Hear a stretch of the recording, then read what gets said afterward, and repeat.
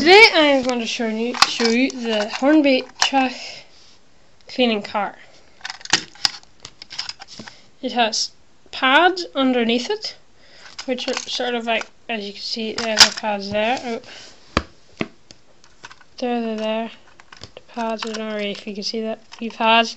Well, those pads have like, those are like, there's weights inside there and they push it down, and those pads can be replaced as Hornby has in the set. And the box of it, they come with a few out here. Right, Hornby say it is better to push it, so I do with a loco bigger than an 060. So loco are the same size as that there.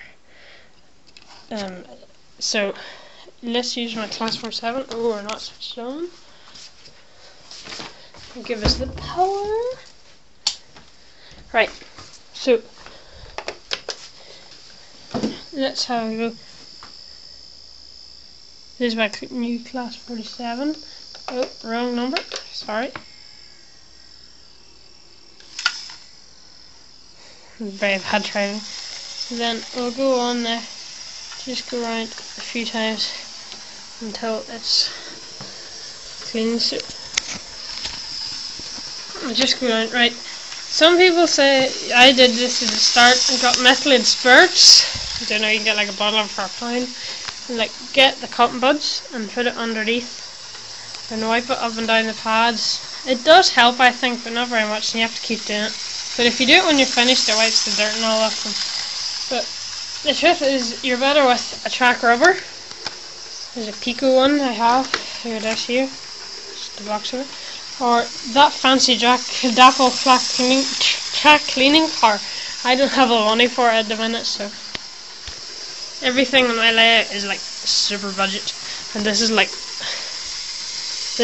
a temporary layout. We'll stop that in the next go round.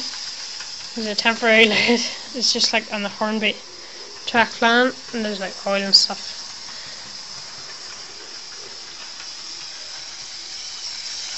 So we'll stop it there. I cleaned my whole track with methylated first, like on cotton buds, and it took forever, and it didn't really work that well. So here we go. There's a bit of dirt on it, but not very much, because I have it all cleaned. It doesn't clean the best, to be honest. And on the side, it's fitted with a good livery. It says Track Maintenance Department. I don't know if you probably can't see that, and it has like a C1.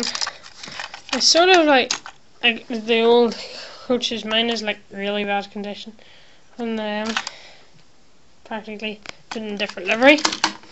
And it has like weights and like pretty down things. It does, but it seems very expensive for the price.